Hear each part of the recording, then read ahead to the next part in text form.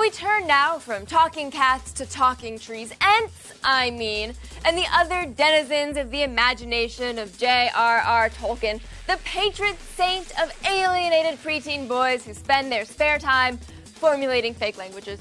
Of the spate of games released to coincide with Peter Jackson's Lord of the Rings films, probably the best was Battle for Middle-earth, a real-time strategy game that managed to feel just as huge and historic as the books themselves. The question now is whether the sequel can survive the port to a console.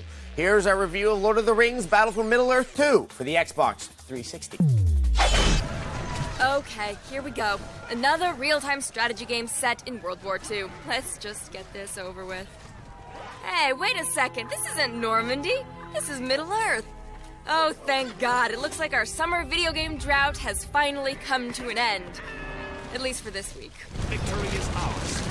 The Lord of the Rings, The Battle for Middle-earth 2 takes everything you love about the classic Tolkien stories and allows you to control them on the Xbox 360. Put an end to this infestation!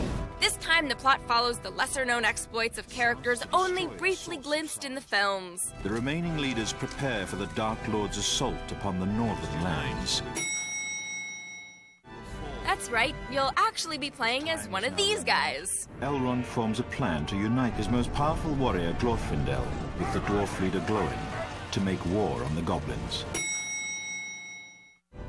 But that's enough complaining. We're happy to report that unlike most strategy games played on a home console, using the controller to command your troops works almost perfectly. You arrived just in time. Our friends at Electronic Arts have licensed both the films and the literary trilogy, so you get the gorgeous production value of Peter Jackson's version, plus the expanded universe of the books. It's a worm! For example, Tolkien fanatics will be happy to know that cult favorite Tom Bombadil has returned after getting cut from the first film. He's basically a superpowered military unit who shows up, sings a song, and causes everyone to drop dead. He's kind of like the Great White of Middle-earth. What, too soon? The views expressed by Morgan and Adam are not representative of G4 and do not reflect the views or policy of this network. Sorry for the Great White joke. Stay tuned for Fastlane. Anyway, would you believe that he took time out of his busy schedule to come and talk with us today? Yes, joining us live from Middle-earth, it's Tom Bombadil. So, tell us, Tom, what have you been up to? Well, after I found out I wasn't going to be in the movie versions, I headed down a terrible path. Pipeweed, night elves. I was out of control.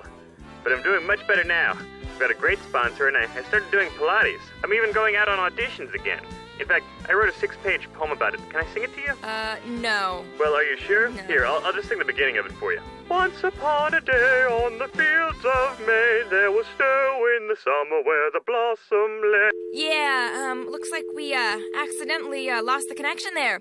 Hey, not to change subjects abruptly, but did we mention that Battle for Middle-earth 2 allows you to take charge of the forces of evil? Goblins attack! Our only real complaint is that the camera won't pan out far enough to take in all the scenery. You'll spend a lot of time fiddling with the view just so you can see all of your elven friends.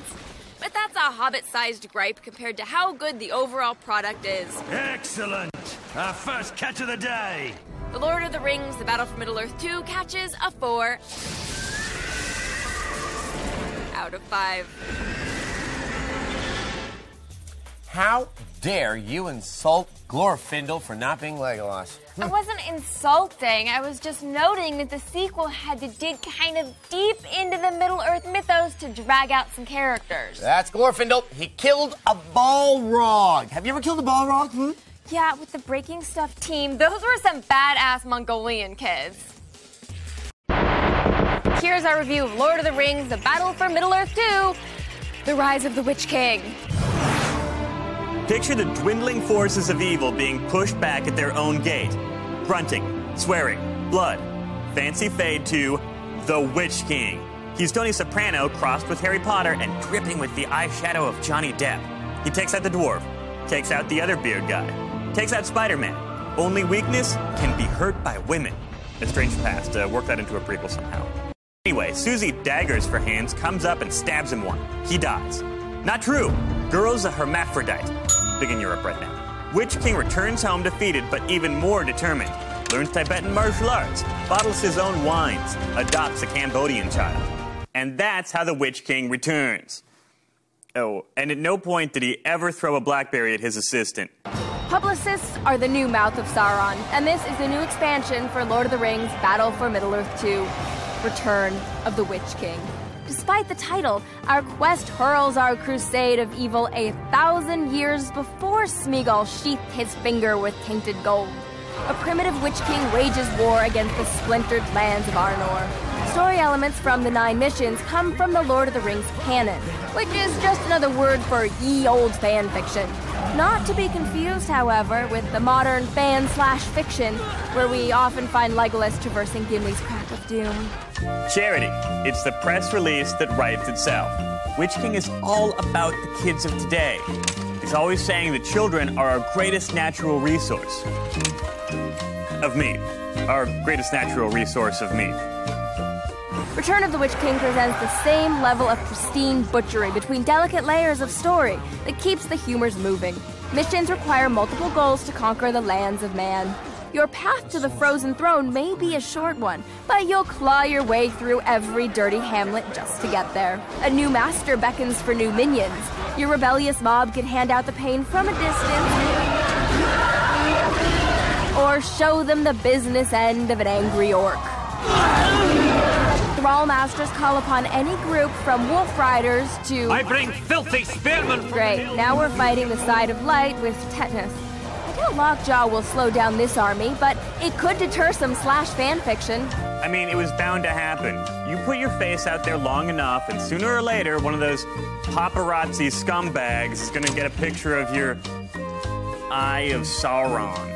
Beyond the realm of the Witch King and about 1,000 years, little else has changed. The War of the Ring mode received a few tweaks, as well as orcs as heroes. Otherwise, you're just slogging through the same dirt as before.